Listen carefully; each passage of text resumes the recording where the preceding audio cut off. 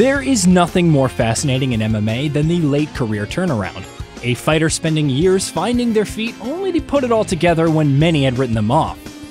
Today we look at one of the biggest examples of this trope in recent years, how a two-time UFC reject transformed herself into one of the baddest women on the planet. Welcome to the INC, and this is the story of Larissa Pacheco. On April 13, 2012, Larissa Pacheco made her pro debut against Raquel Pitbull for the Marituba fight promotion in northern Brazil. Pacheco was bitten by the combat bug at an early age, training Muay Thai on a daily basis in her youth before transitioning to MMA at the age of 17. Pacheco made her early name as a grappler, winning 5 of her first 8 fights by submission with her lanky frame, proving a hazard for her regional competition. The run of form led Pacheco to earn a contract with Jungle Fight, the preeminent promotion for rising South American prospects. It was the Jungle Fight that Pacheco claimed her first marquee win, a match in 2013 against future UFC star Irene Aldana. Despite her rather crude striking, Pacheco gained the upper hand on Aldana over the first 2 rounds, before handing the Mexican her first career loss in brutal fashion. Upper lindo! Combinação de cruzado com direto! Bambião entrou, caixão e vela! Pacheco would defend her belt 4 months later against 2-0 Liziane Silveira, by which point the fighter was seen by critics as a promising but still incredibly raw prospect. Most believed Pacheco would be best served remaining at Jungle Fight short term. But when the UFC came calling later that year, the 20-year-old couldn't resist a jump to the big stage. In September 2014, Jessica Andrade had been set to face Valerie Letourneau on the main card of Fight Night Brasilia. But when Letourneau withdrew from the fight due to injury, Pacheco was drafted in as a short-notice replacement. Despite a considerable size advantage, Pacheco was immediately overwhelmed by Andrade.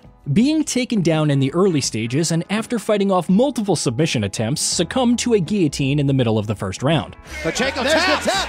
Jessica Andrade bounces Larissa Pacheco from the ranks to the unbeaten. Pacheco had lost her 0 in dominant, one-sided fashion, with the fighter admitting the short notice added with the pressure of competing in the UFC for the first time had an adverse effect on her performance. The octagon jitters may have swayed the UFC to give Pacheco a second chance, taking on kickboxing ace Germaine de Randamie at UFC 185. De Randamie would piece Pacheco apart for the majority of the fight, with the Iron Lady breaking the Brazilian's arm as she attempted to block a first-round head kick. With her defense breached and a distinct striking disadvantage, Pacheco's night ended in inevitable fashion. She's gonna finish it right here. It is all over! Good stop. Germaine de Randamie! Pacheco was forced to undergo multiple surgeries to repair the damage to her arm, and despite being linked to a match with Lauren Murphy, she was released by the UFC later that year. Pacheco would later express regret at signing for the promotion, admitting she lacked the maturity to handle the big stage, and that attempting to cut to 135 had an adverse effect on her performance. The damage from the de Randamie fight proved more severe than expected, as Pacheco spent the next 3 years attempting to recuperate from her injuries. During this time, Pacheco turned her attention to philanthropy, working alongside MMA pioneer Erica Paes for a woman's self-defense project, as well as making a cameo appearance in a Brazilian soap opera. Pacheco's heart, however, remained in combat sport, and with her arm fully recovered, attempted to reboot her faltering career, this time as a featherweight. Pacheco made her return for Watch Out Combat against future UFC fighter Carol Rosa. Pacheco showed no sign of ring rust, dominating the fight on the ground before finishing her fellow Brazilian by guillotine in the second. The win was enough for the UFC to take a second look at Pacheco, as the fighter was cast for latest installments of the company's reality show, The Ultimate Fighter. Season 28 was built around forming a roster for the UFC's new featherweight division, with some picking Pacheco as a potential dark horse due to her previous UFC experience. The Brazilian's tenure, however, would be short-lived, suffering a first-round stoppage to eventual seasonal winner, Macy Chiasson. Despite featherweight being virtually non-existent, the UFC washed their hands of the Pacheco experiment, choosing not to sign her to a full-time contract and denying her spot in the show's finale. Having failed twice at the top level, and with the opportunities lacking for fighters above 135, Pacheco faced the prospect of career limbo. That was, until an unlikely source turned her career on its head. In 2019, Pacheco bulked up a further 10 pounds to compete in the PFL lightweight tournament.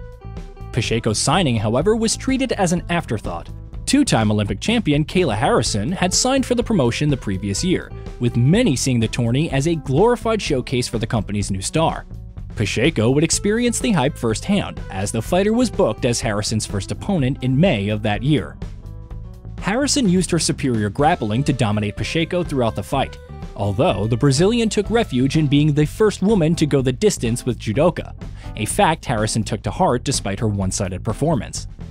Pacheco would show her true nature in the months after, scoring a first-round submission over Bobby DeLille before the biggest win of her career against former Strikeforce champion Sarah Kaufman. This led Pacheco to the season finale and a rematch with Harrison on New Year's Eve. Despite vaunting improvements to her grappling, the fight played out like the first, with Harrison taking Pacheco down at will but unable to finish her stubborn opponent, Harrison winning a unanimous decision and the $1 million cash prize in the process. Despite the disappointment, Pacheco's performance saw her invited back to the promotion in 2021, by which point the once lanky grappler had transformed to an all-action knockout artist. She may take a big shot. Oh! Big right hand! Larissa Pacheco puts a Lady Kalesnik down and out! After a second knockout of Julia Paech, all roads pointed towards Pacheco getting a third crack at Harrison, until the former bantamweight fell 2 pounds short of the lightweight limit for her semifinal match with Taylor Guadaro, and was disqualified from the competition. Harrison would claim a second title in straightforward fashion, and after announcing 2022 would be her last tournament, Pacheco knew she had one last chance to avenge her prior losses. Having bulked up further in the offseason, Pacheco picked up where she left off, scoring a trio at first-round knockouts including a second win over Elena Kalashnik. This set the stage for a third clash with Harrison, serving as the main event for the PFL's first ever pay-per-view. Having won the first 2 fights in comfortable fashion, many expected Harrison to make easy work of Pacheco once again.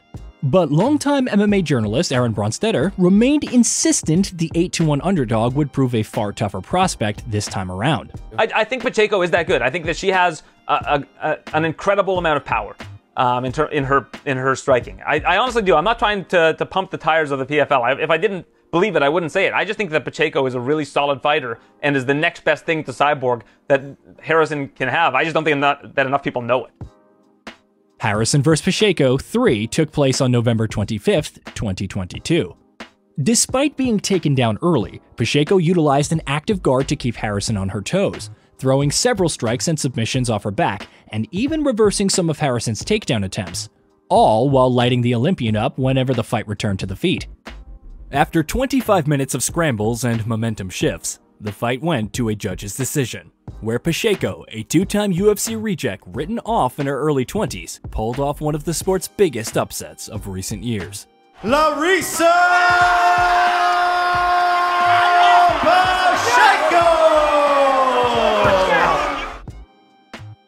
Having completed the most recent chapter of her MMA career, Pacheco starts a new one in 2023, as she drops down to 145 to compete in the PFL's new featherweight division, where she's set to face the former Bellator champion, Julia Budd, later this year. Larissa Pacheco's story is both inspirational and cautionary, a fighter who reached the sport's summit after years of setbacks and ridicule, but it also shows the pitfalls of jumping to the top level before a fighter is 100% ready. Fans will be curious to see the next chapter of Pacheco's career, and at 28 and entering her physical prime, November's win over Harrison may only be the beginning. Watch her lose now that I've jinxed her. This is the INC. Please like, share, subscribe, and ring that bell so you never miss a video.